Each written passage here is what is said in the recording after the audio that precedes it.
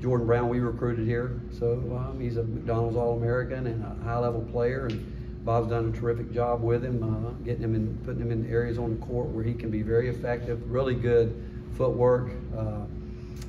knows what he's doing when he gets the ball. He's got good shooters around him, good point guard play, a really good facilitator.